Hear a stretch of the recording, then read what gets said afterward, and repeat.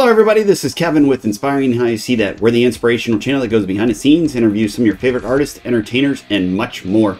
So today is another Tech Tuesday, and we're going to be talking again about a little bit of editing here in regards to DaVinci. We've done some past DaVincis, of course, as far as the editing. Had some questions in regards to background.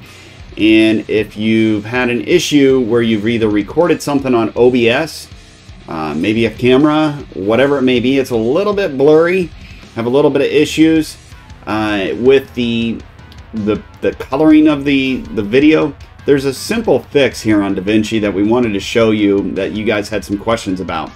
And it does help it, and it brings, you know, some of the coloring back and gets rid of some of that blur.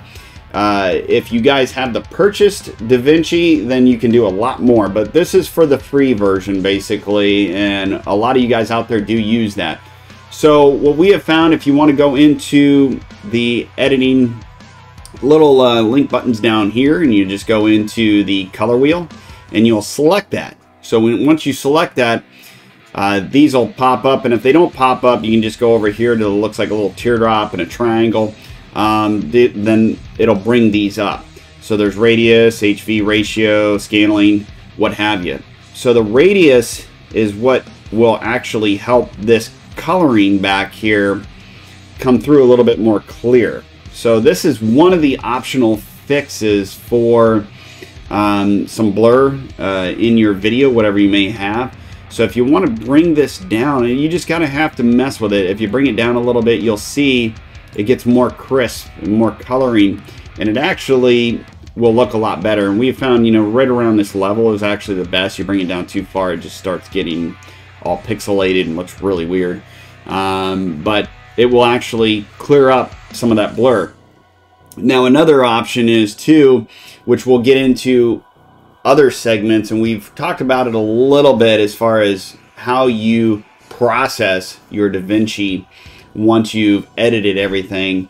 And if you're doing a quick processing, sometimes it'll process and it'll lower the DPI to have it into a smaller format.